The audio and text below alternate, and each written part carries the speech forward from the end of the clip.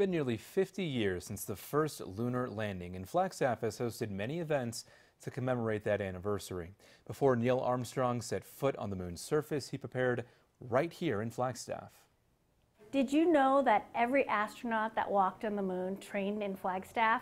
Incredible. Who knew that? Well, we are celebrating that lunar legacy because July 19th of 2019 is the 50th anniversary.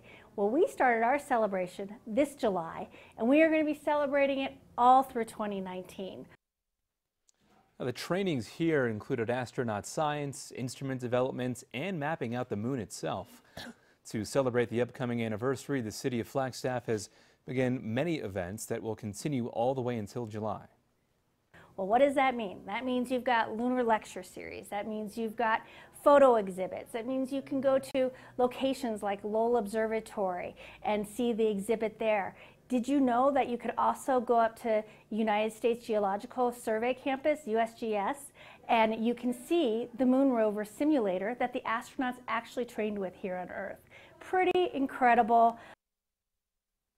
Sky viewings at NAU Campus Observatory and lunar lectures begin today.